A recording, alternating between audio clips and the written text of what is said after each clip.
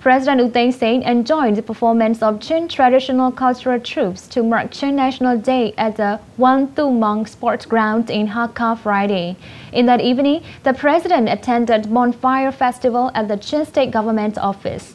On Saturday, the President also held a meeting with the Chin State Government, Parliament representatives and Townselders at the State Government Office.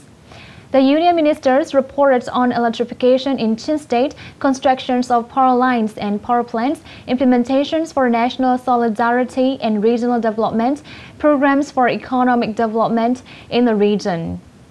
In response to the reports, the President reviewed the reform process in political, economic, administrative and private sectors development, as well as peace and stability of the nation and the needs for implementation of 2020 goal of the government.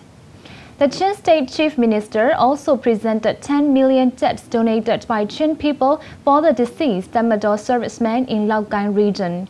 The President and party then flew to Calais in Sagaing region. Via Calais, the President and party proceeded to Mandalay by helicopter.